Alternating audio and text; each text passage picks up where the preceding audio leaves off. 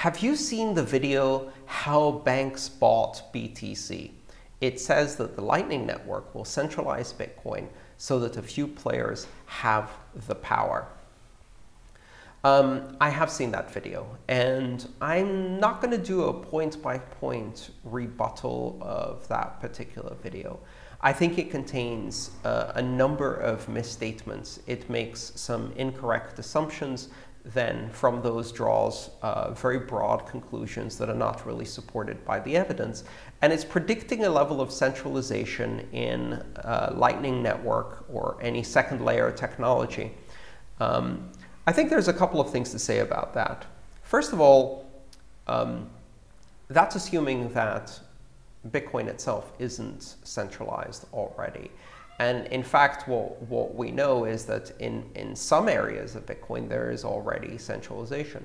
In the absence of second layer technologies, there are two ways to resolve the increase in demand and limited capacity. One is to increase the block size, or increase the base block size, if you like. And what that does is it pushes the costs of scale onto those who operate nodes and will lead to centralization of mining and centralization of node ownership, at least in my opinion and the opinion of many others. The other way is to push transactions off-chain, but not into a second layer that continues the security model and trustless nature of Bitcoin, but simply to push it into private databases. And we've seen that happen as well in Bitcoin. The vast majority of transactions happens offline and off-chain within the databases of large exchanges, large merchant providers. So this isn't a choice between on-chain and off-chain. It's a choice between off-chain private and off-chain second layer trustless environment. So I think that's important to realize, because centralization occurs at different points of the system. It's not a matter of having a completely decentralized versus a completely centralized system. Different aspects of the system may have different degrees of centralization. Furthermore, I think Lightning Network is quite broadly misunderstood. One of the fundamental misunderstandings is that Lightning Network is simply payment channels, and that's not true. So a lot of people think that in order to operate a Lightning Network payment, you have to have a payment channel to, let's say, the coffee shop where you want to buy a cup of coffee. And if that's the way Lightning Network worked, it wouldn't be very effective, because if you had to open a payment channel every time you wanted to make a payment, then the cost of the funding transaction and settlement transaction would be huge. The second misunderstanding is that in order for the merchant to be paid or the recipient to be paid, they have to close the channel. The settlement has to happen on the chain. In fact, that's not true either. Within a Lightning Network, first of all payments are routed. That means that it's not just payment channels, it's payment channels connected to each other. If I want to visit a website on the internet, I don't need to open a VPN to that web provider. I can have a connection with someone else on the internet, and they will route my packets to the website, as long as there is a path that reaches from my computer to the computer of the provider. And of course, that network as well has some degree of centralization. With Lightning Network, if you have the ability to create a path from your point, from your node to the person you want to pay, then you can route a payment over that path. And once you open a channel, you don't have to open a channel to the person you want to pay. You can open a number of channels, and in fact, I think the best approach to do that is to let the client do it for you. So if you're running a Lightning Network node, for example, from Lightning Labs, which is one of the implementations, if you're running LND, which is the Lightning Network daemon from Lightning Labs, it has a system called Autopilot. And what Autopilot will do is open channels for you so that you don't know how it's doing it in the background. It simply opens channels with as many people as it needs to be well connected so it can find routes. And it also closes channels when it needs to, when the other party doesn't respond. And finally, once you've opened a channel and you can route payments, or you've opened several channels and you can route payments through them, you don't have to close those channels in order to use the funds that you receive. You can use them to make payments again over the Lightning Network. You don't have to cash out. You can keep your funds within the Lightning Network. And you can also refill channels through a number of different technology options. One of those is essentially to route a payment to yourself in the inverse direction of the channel you used previously, so as to shift the balance back towards you.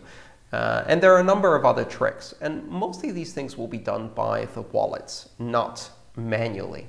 So I think there are a lot of misunderstandings about how Lightning Network works.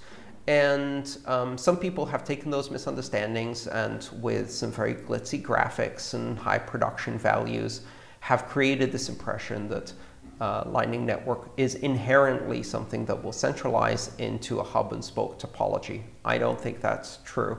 Of course, we won't know until we run it. And we're already seeing a number of people running Lightning nodes on mainnet. So this experiment has just started. I am very hopeful for the future. I think it's going to be a great addition to the technologies that we use in this ecosystem. And of course, if you don't want to do that, and instead you want to use on-chain scaling to do all of your transactions, there are alternatives. There are a number of alternative chains out there, including Bitcoin Cash and Litecoin and Ethereum and Monero and Dash and many others that you can use to do your transactions. I simply think that we will do better with Lightning on Bitcoin. How do routes across Lightning Network payment channels form? How does a node find an optimal path? If each channel needs funding to stay up, won't that lock a lot of value? Let's take the first two parts of that question first, which is a really interesting question. There's two really important models for routing that we see. One model is where the intermediate hops at each point decide in which direction to transmit the packet that they've just received. So this is the model that's used on the internet. One funny way of describing it is called a hot potato, where someone hands you a hot potato and you hold it in your hands. You want to get rid of it as quickly as possible because it's hot.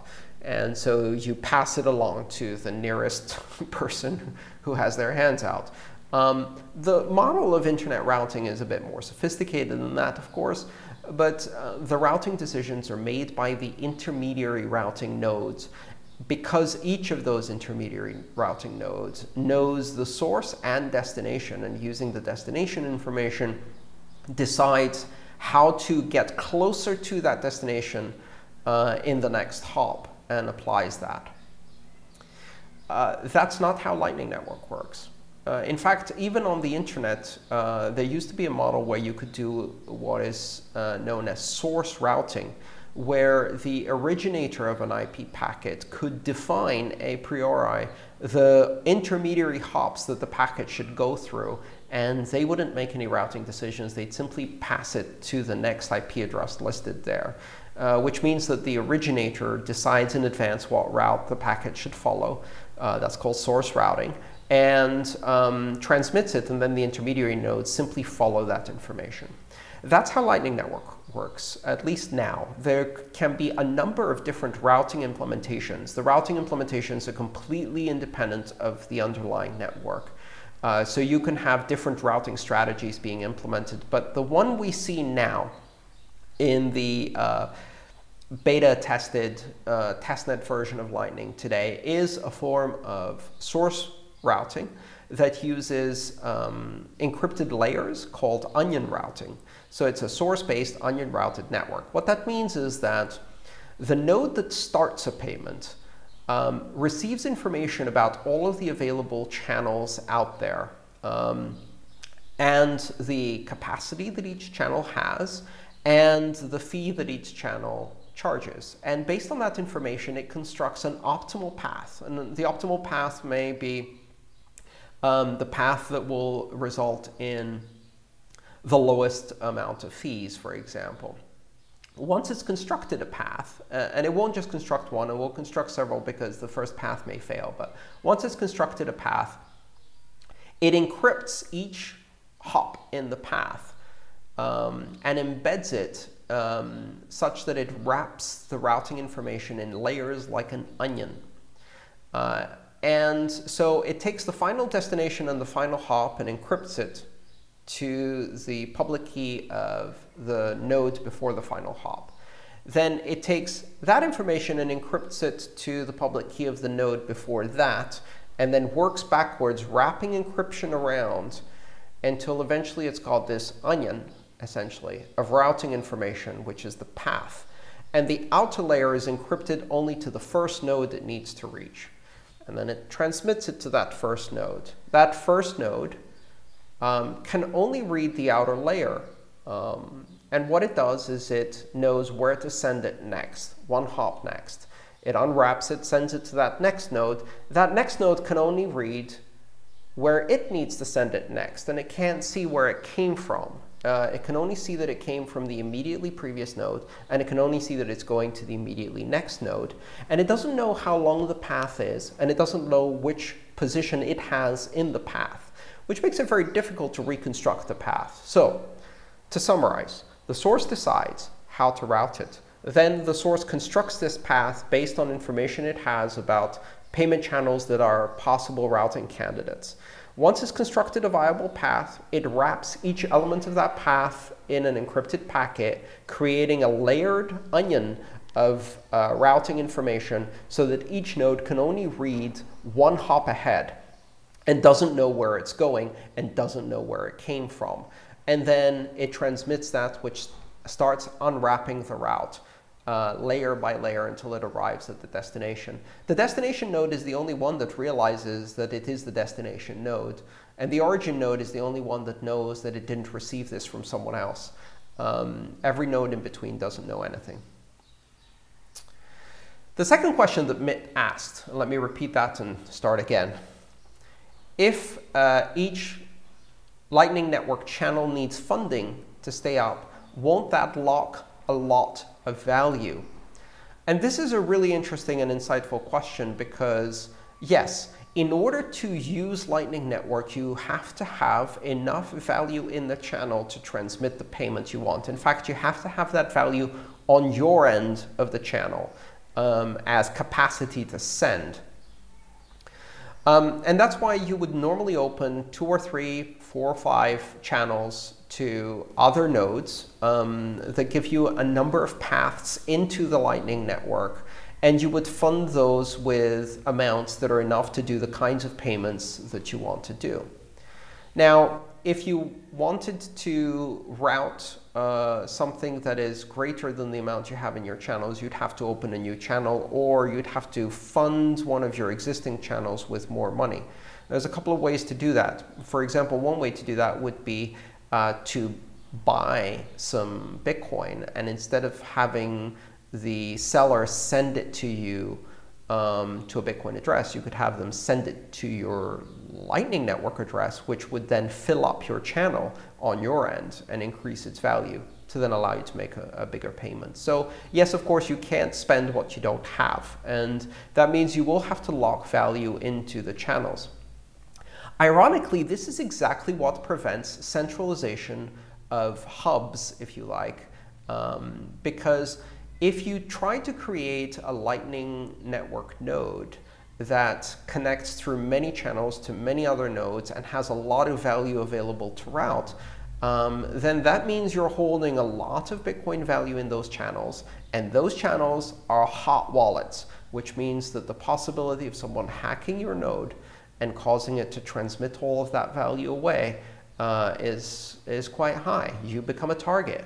And so that's a disincentive to running very, very highly funded centralized nodes. It's much better to have more channels to more nodes and to have a mesh network. A few articles have popped up about AML regulation and how it might be applied to Lightning nodes.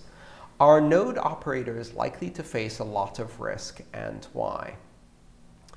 That's very difficult to answer at this point because in many cases, it's very difficult to see how these regulations would be applied to individuals running software on their home computers.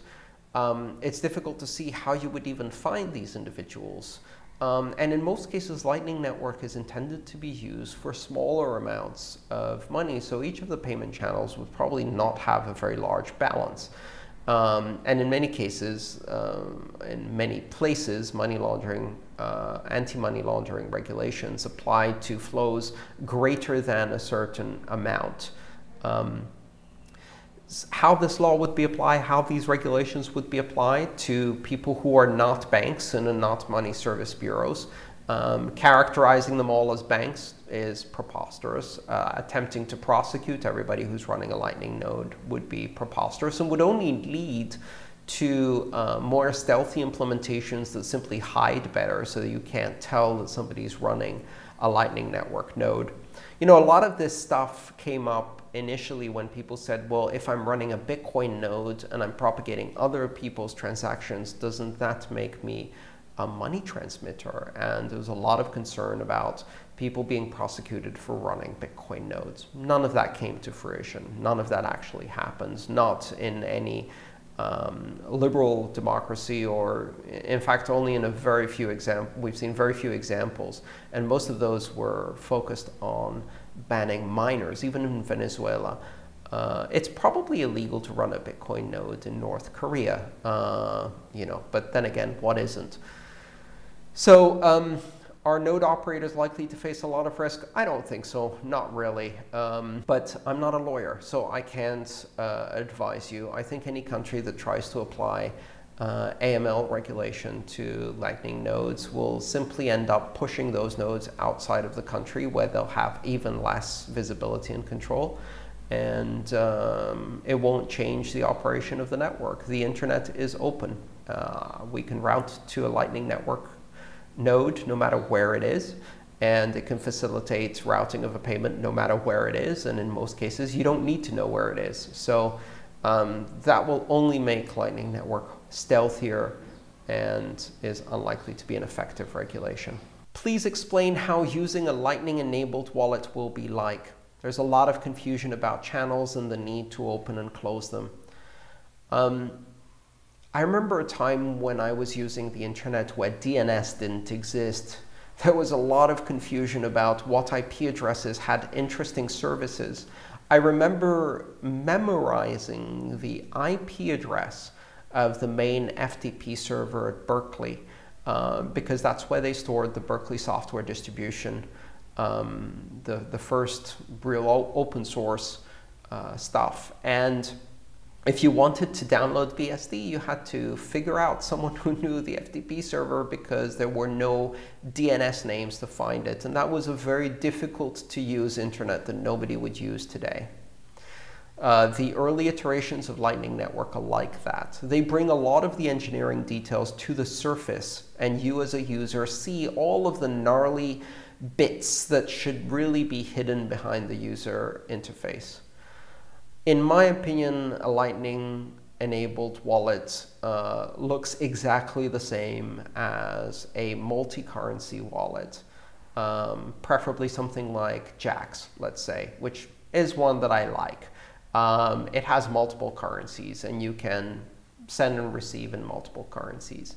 If you want to send, you scan a QR code, and then you hit send, and it sends it. If you want to receive, you hit the receive button. It shows you a QR code that somebody can scan, or you can copy it to a clipboard and send it. That's how a Lightning wallet should work. You should have two buttons, send and receive. If you want to send and you scan, it should tell on its own if what you're scanning is a Bitcoin address or a Lightning Network channel endpoint. And if it's a public key from a Lightning Network, it should route the payment over the Lightning Network. And if what you scanned is a Bitcoin address, it should either use an on-chain transaction, because it also has an on-chain wallet capability, or it should use a gateway that converts a Lightning Network payment to an on-chain Bitcoin payment. And therefore, you can't tell the difference. You can't tell when you're making a Lightning Network or a Bitcoin on-chain payment. it will look exactly the same. You won't need to open and close channels any more than you need to configure the routing table of your Wi-Fi router or the VPN connectivity of your home computer. It knows how to route IP, and it does it for you, and it does it invisibly in the background. You don't tell your BitTorrent client how many other computers to connect to. You don't tell your TCP/IP stack where to route packets. That should be an implementation detail. It should be hidden by good engineering.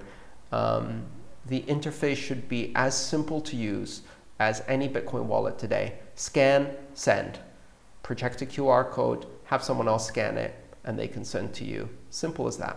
I'm interested in running a Lightning node. Where's the best place to start? I found the best place to start would be the LND, Lightning Labs implementation, Lightning Network Daemon.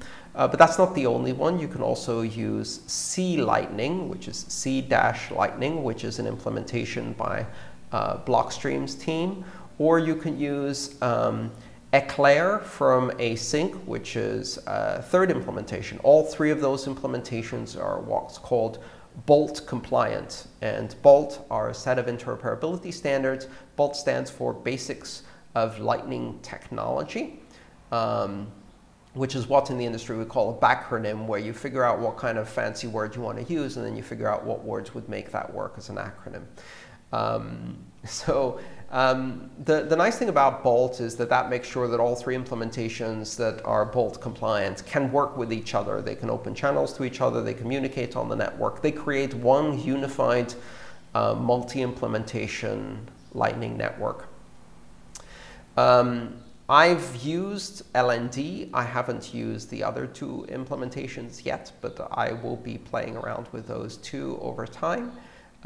You can find those at lightning.network and lightning.engineering.